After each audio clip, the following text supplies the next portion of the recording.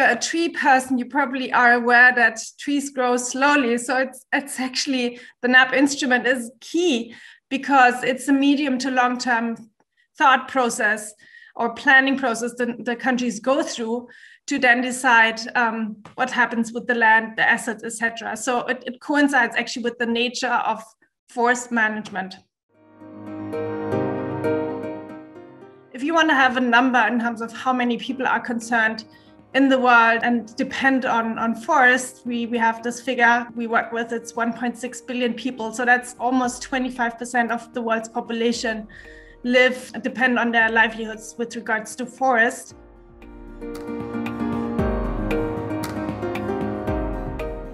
Basically, it's for planners, it's for national decision makers that are working in a multiple set of ministries. So it's not just one sector ministry, it's actually also a guidebook that shows entry points, no? Because there's a lot of sector guides out, like very specific on forestry, non-timber forest products. What often is missing is really the explanation of the linkage to the subnational and national planning.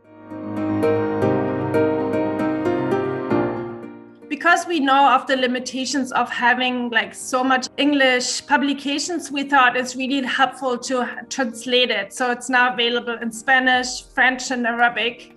And we get already a lot of requests, even from the Middle East, where you have a lot of like desertification problems, no? And so we're kind of proud that we managed to take the publication to the next level and also have it available in more languages. Guidebook is also linked to other publications. For example, FAO, FTA also launched a vulnerability assessment guidelines. So this is like other complementary guidelines that go even to a more specific subject, like vulnerability analysis.